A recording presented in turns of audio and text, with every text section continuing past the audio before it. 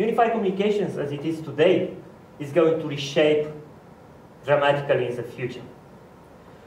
I think that what I'm saying right now is going maybe to be mainstream in 2 years. But the idea is that the social network, how it is today, is a form of unified communication. The problem is that we actually don't need unified communication. We need what it brings to us. So it brings to us faster communication channels, less boundaries. Basically, you can express yourself, you can make everything you want. In some cases, they bring a lot of disadvantages. I just read a study that says that the rate of divorces got 3 times bigger due to social networks. And of course, due to unified communication, because it's communication channels. That's how people got there.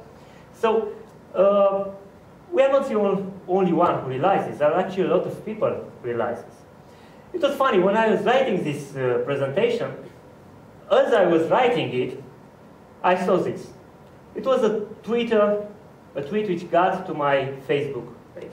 And it's from Sergey, who is a very smart guy, who said, oh, look, this guy Andy had a lot of devices. For him, he has 7.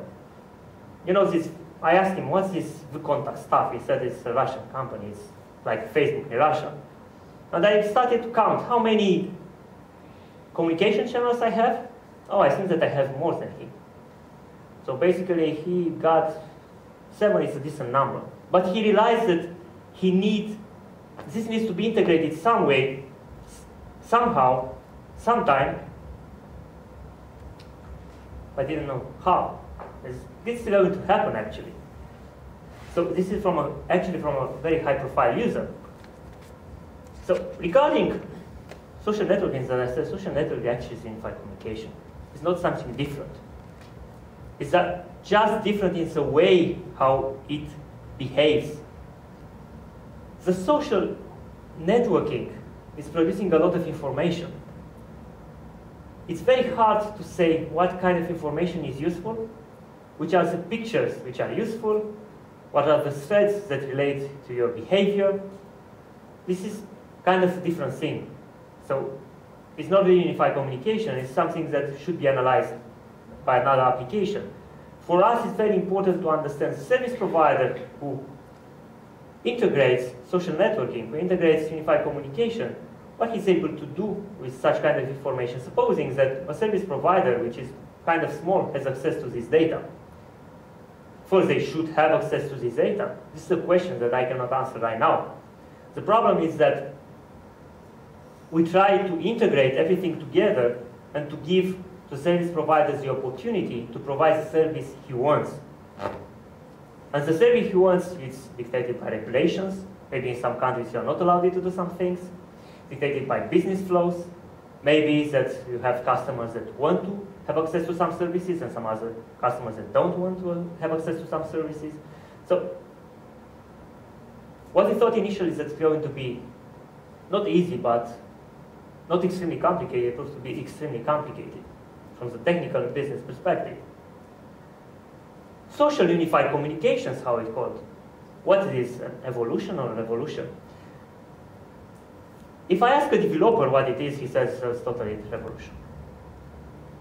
Anyway, developers tend to say this even if it's not actually a revolution, but you cannot trust this because the revolution threshold is pretty low. The problem is that from the business perspective, what's the marketing guy saying? Saying definitely revolution. From the user perspective, it's just evolution.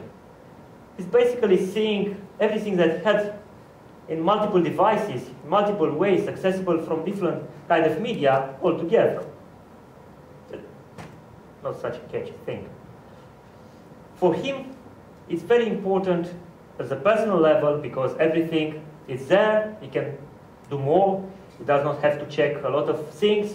That's interesting. The problem is, and actually the issue in this kind of environment, is who owns this information. It's owned by me as a user, or it's owned by the service provider, it's owned by third parties. Right now it's Facebook, but it might be another network. It might be Google coming up with something new, it might be one of those startups, we don't know. if you are looking at the way how the social component is integrated in unified communication, we just see a lot of information. A lot of information and a lot of communication flows. What we have right now, from my perspective, I say that's legacy.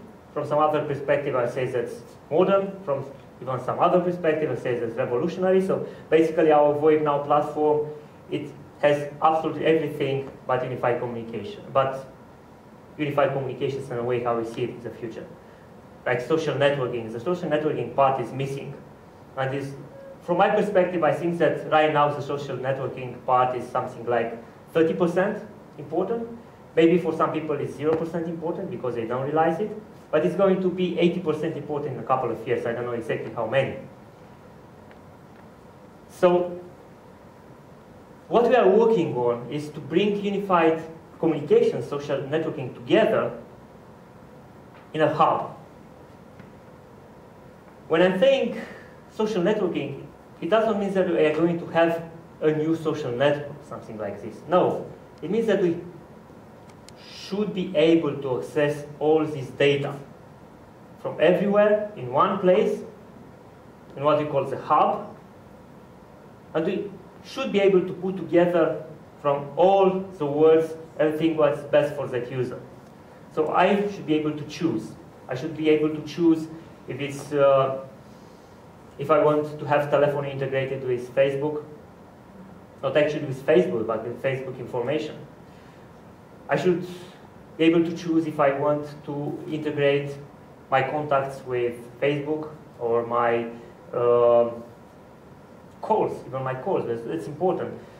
Many times, for example, when a call comes in, and that's a pretty basic requirement, I want to see who is calling me. But what if I'm able to see why it's calling me? For me, it would be very important. I wouldn't answer. But it's not only for me, for a lot of people. So making this possible, for us, it's the extreme thing. Having everything in one place, all resources. What we wanted to do is something very easy. Just put an interface.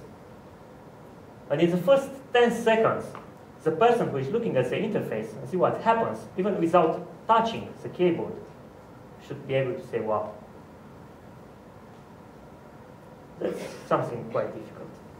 The social networks is the absolute stickiness, user stickiness. You know that in hosting, for example, a lot of people are migrating. So they like the cheaper service, or maybe they don't like that company anymore, stuff like this. They leave hosting companies and they have, it's like employment, you know. They move from one hosting provider to another. Very few companies succeed to have a very high customer retention. And in many cases, it's not because of the company. But on social networks, you cannot really do this. First, I'm thinking I have a friend who has almost 20,000 pictures on Facebook. That's a lot. I'm always telling him it's crazy, he knows this, but he's putting everything on Facebook.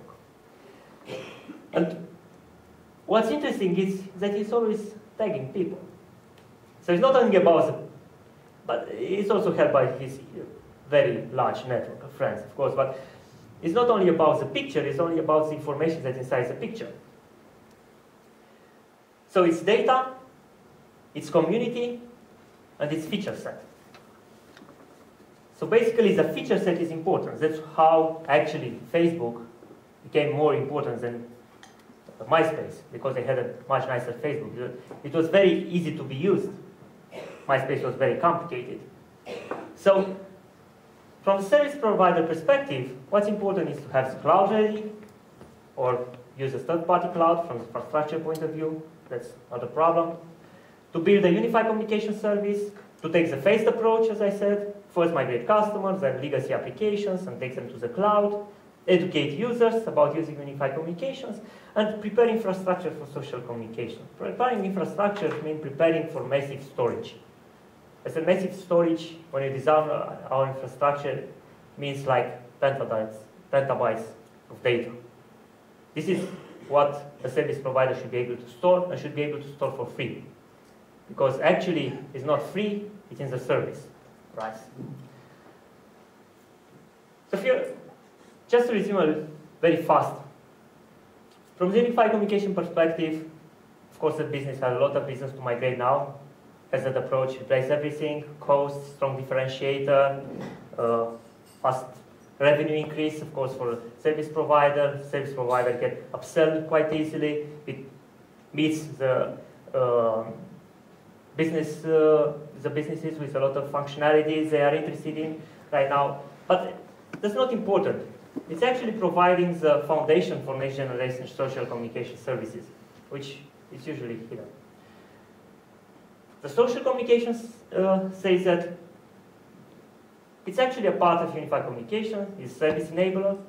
So everyone who has unified communication service should have the social communication part.